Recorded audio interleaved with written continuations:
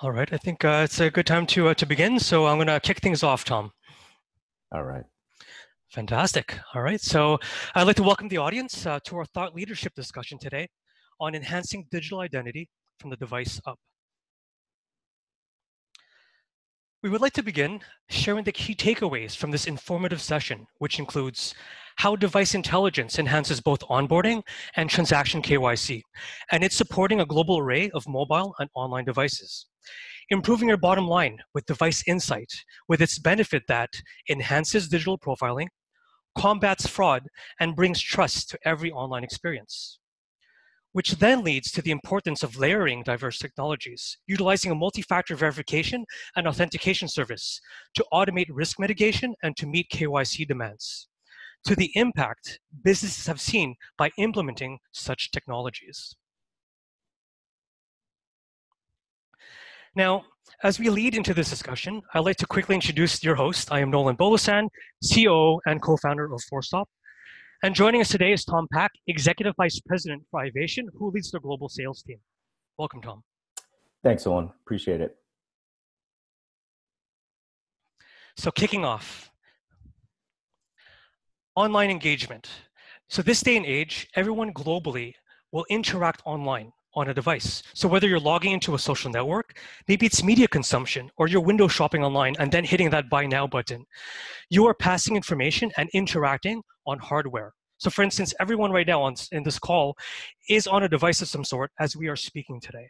So hence, these devices become a vital component to day-to-day engagement, leading to one's digital DNA. Now, here are figures supporting global online engagement. We see countries with hundreds of millions, even billions of internet use. This is massive, so much data, look at that. 1 in 5 people in 30 days will buy goods or services. The time spent online, 3 to 6 hours a day. I mean, I barely got 5 hours of sleep last night before this webinar. Mm-hmm. Now, look at the top activities. Online shopping, banking, finance-related, video games, likely from being purchased in an app or even having its own in-app revenue potential. Huge, right? The amount of financial and profile information, not to mention customer behavior that people pass often and globally. Now, I'm going to hand this to Tom in a second, but as you can see on this slide, not every experience may just be positive and can lead to loss, both to the merchant and from the consumer's perspective as well. So Tom, I'm going to hand it for you for the online banking key trends. Thanks, Owen. It's great to be a part of this presentation. As it relates to financial services, there are several trends and challenges that have arisen due to digital transformation. For example, in the past few years, over 5,000 new fintechs have opened up, and the traditional means of conducting financial transactions is no longer brick and mortar. Digital banking has become the preferred means of doing business. The common theme in digital is that all transactions originate from what? A device, especially mobile. For the traffic that Iovation has seen in 2019 from financial institutions year to date, which is about 1.6 billion transactions, 58% of that is coming from the mobile device. Other areas that are affecting the financial sector are data breaches. According to the 2019 Javelin report, breaches are up 45%, and there are over 1.3 million identity theft victims in 2018. That means personal information, credit card information, other data is available on the dark web for sale, meaning that synthetic ID, identity theft, and credit card fraud are all on the rise. There's also compliance drivers such as GDPR and the protection of personal information, and PSD2 with strong consumer authentication requirements. They're pushing financial service companies to make regulatory adjustments on how they do business online. And the final item that's driving the market are seamless user experience. That's a requirement. In a survey of millennials, the new generation fueling the digital economy, 83% of them said that they would switch banks for a better digital experience. So now there's a requirement for financial institutions to balance security and convenience. Next slide. Just to elaborate more on fraud trends, every year Iovation publishes the Iovation Reputation Report. And you can see a massive increase in fraud types, especially around synthetic ID, account takeover, identity theft, and identity mining. The green represents all industries, while the red represents the increase in these fraud types in financial services. Again, this is a result of the massive increase in data breaches and fraudsters combining different personal information to create synthetic IDs and are using all that information for identity theft. Account takeover is also on the rise because credential stuffing through bot-related attacks and advanced phishing techniques capturing data. Next slide. So no single fraud solution can stop all fraud. A layered approach is required, and it's important to understand the individual as well as the device and associated devices that are trying to conduct a transaction. And a way to do this is to combat fraud through layering device ID and reputation with advanced global KYC verification and a fully automated anti-fraud tool. Specifically, when it comes down to device identification and recognition, it's important to choose a solution that can recognize all device types: laptops, workstations, mobiles, and even gaming consoles. And why is that important? Some device recognition tools are more focused on the mobile or the laptop. Digital transactions come from all sorts of devices. For Iovation, we've recently seen fraudulent transactions coming from Xbox devices in Canada. Recognizing devices is one thing, understanding the reputation of the device is something different, and I'll cover that shortly. Device intelligence is a core foundational fraud defense tool. Understanding device intelligence does more than just complement AML KYC compliance checks, but maximizes fraud mitigation for everyone who engages online. Next slide. As it pertains to device reputation and intelligence, there are several factors that should be looked at. It shouldn't only be, has this device been associated with some sort of fraud in the past? We should understand the behavior of the device. In other words, has this device been used to conduct an unusually large amount of transactions in a short period of time? Do we understand the geolocation? Do we understand associated devices? And has there been evasion attempts? If the solution has a consortium or a shared network, what's the magnitude of the database? And does it see traffic from virtually every country in the world? Can subscribers of the tool place evidence to share their device experience with other subscribers in the network? And can the provider tell you with 100% assurance the reputation of the device? In other words, has that device been associated to identity theft or credit card fraud, loan default, or other relevant reputational issues that are important to your business? Next slide. Just to expand, contextual device reputation is relevant. For example, in financial services, you'd want to understand if a device is associated to account takeover or credit card fraud. But chat abuse in a dating site is not necessarily an indicator of financial fraud. That's why context is important in fraud decisioning. Next slide. Other things to consider when looking at a device solution: can it provide multi-domain recognition? Device solutions often deploy third-party JavaScript to identify devices. But what happens if a user's browser blocks third-party JavaScript? The device solution should have a method to recognize devices leveraging first-party JavaScript as well, or JavaScript that's delivered from your domain. The benefit of doing this is to improve device recognition rates, gain more visibility into device behavior and anomalies, and lower false positive rates. Other questions: can the device solution associate devices through common account access and identify possible fraud rings? Can the solution recognize devices even when the user is trying to evade detection, such as coming in through a proxy, a VPN, an emulator, or a Tor browser? There are many different things to consider. Next slide, please. Okay, I'm going to switch over to consumer authentication. Earlier in the presentation, we talked about balancing security and convenience. So how do we ensure a frictionless experience yet provide a means of stopping account takeover at the same time?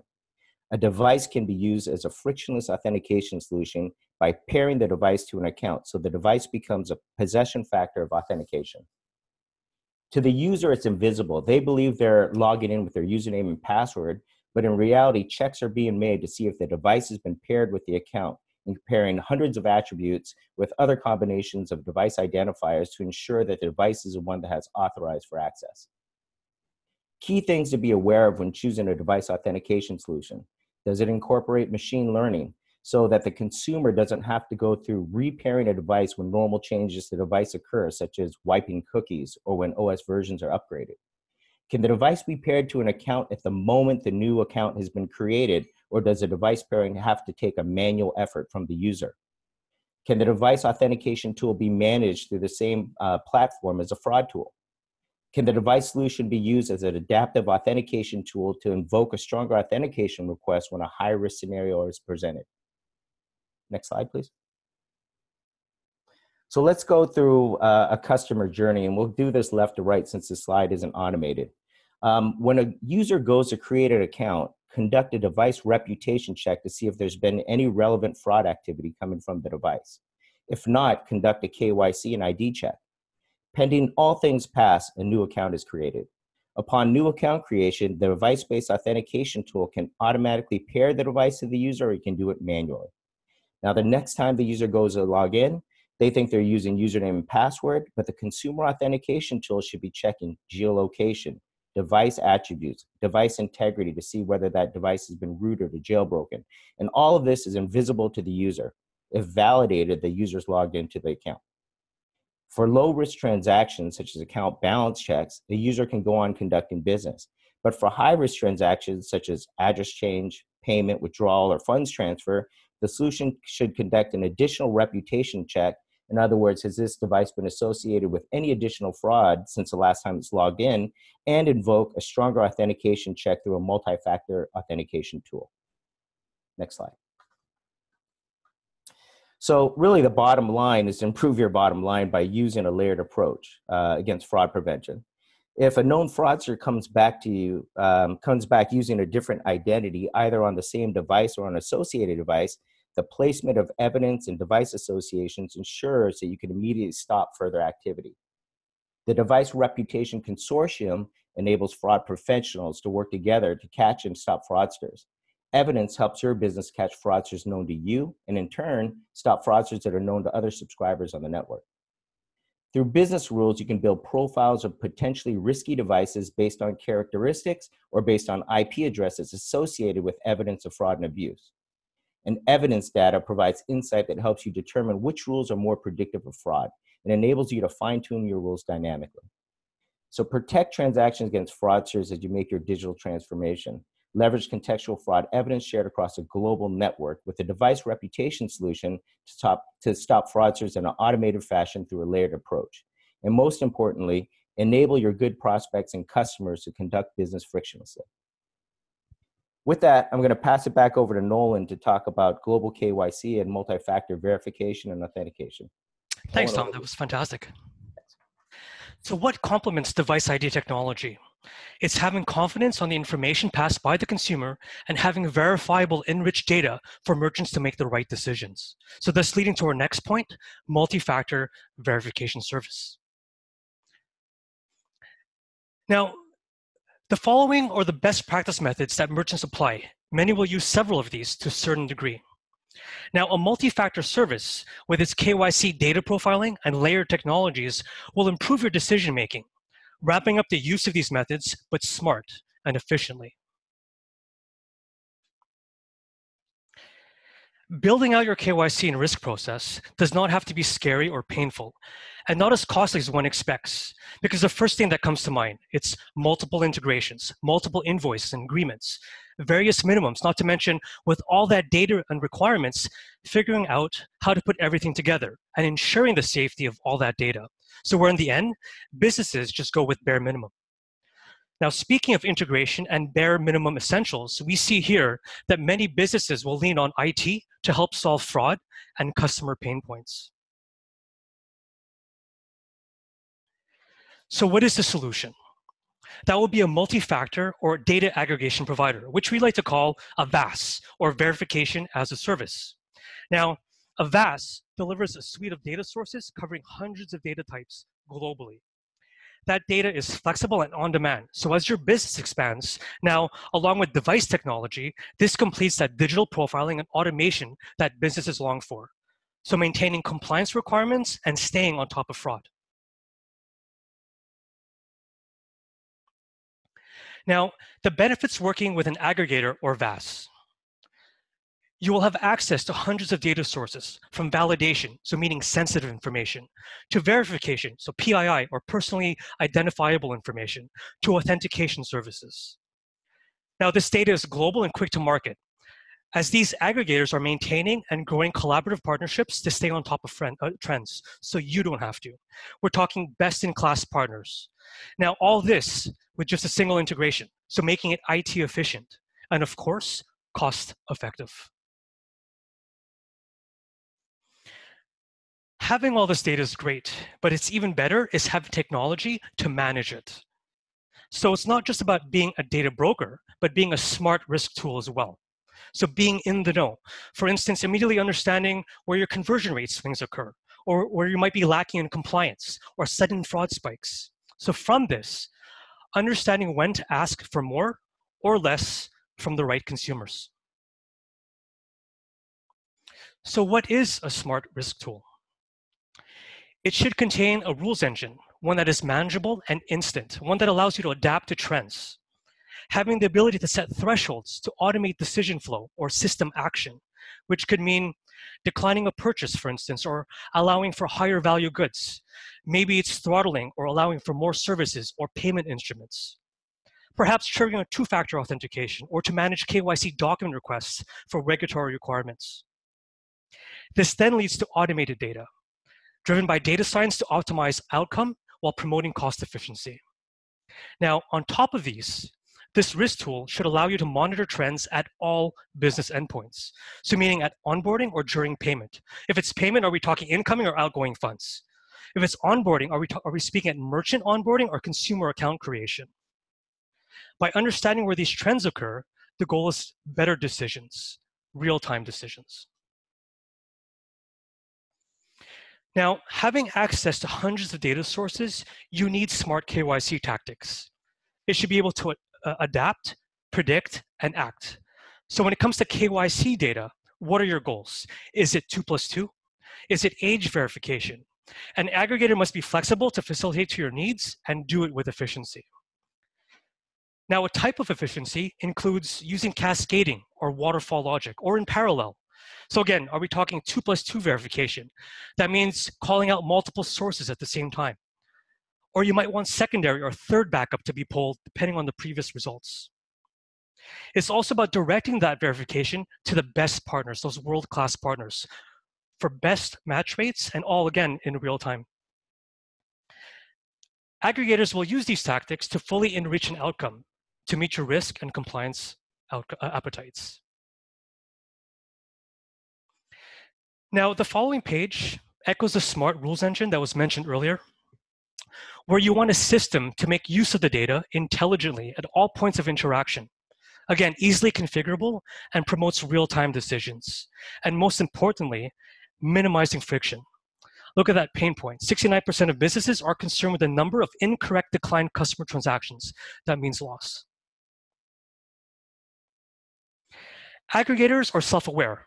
So if you intended to expand to another market or suddenly a new market trend hits your business, you want to be sure that your KYC and risk system adapts accordingly. This comes with automated data. So a couple of foundations of this includes the ability to identify abnormal activity, so creating awareness. The ability to gain hindsight on demand. So when you're deciding to hit a new market, what if I change this rule or that score? What kind of results could I expect? Or if I enable or disable this data source? An aggregator will allow you to forecast customer friction and risk load, so thus being more prepared and expanding with confidence. So let's recap and go over the benefits. Device ID. So device intelligence and device reputation are an important component of your layered fraud prevention approach. To reiterate, contextual device reputation and understanding the types of fraud associated to devices should be evaluated. So it's the ability to link devices through common account access. The ability to recognize devices across multiple domains should all be considered. And for device-based authentication, pairing a device to an account, having machine learning components, and checking device behavior and anomalies should all be requirements. For global KYC, an anti-fraud aggregator, the benefits include reducing negative transactions, so thereby reducing chargebacks and the need to refund, dropping that bad exposure. What happens then? You end up boosting your good traffic. You feel confident. You offer more to your consumers, and they're going to respond positively. And triple win. You save money and you save time. You're empowered to maximize results and cutting noise. So allowing you again to focus on growth. So thank you all for taking the time today to participate in our webinar, Enhancing Digital Identity from the Device Up. We truly hope you captured your thoughts, that you leave the session knowing that using a multi-layer approach is fundamental for building out digital DNA efforts, reducing fraud and friction, and encouraging, again, business growth. So please note to the audience, you will receive an email today following the presentation. So if you have any questions or would like to schedule a personal one-on-one demo tailored to your device ID intelligence needs or enhanced KYC and risk mitigation, you will have the opportunity to do so from that email, or please contact us directly from visiting either forstop.com or Iovation.com. Cheers.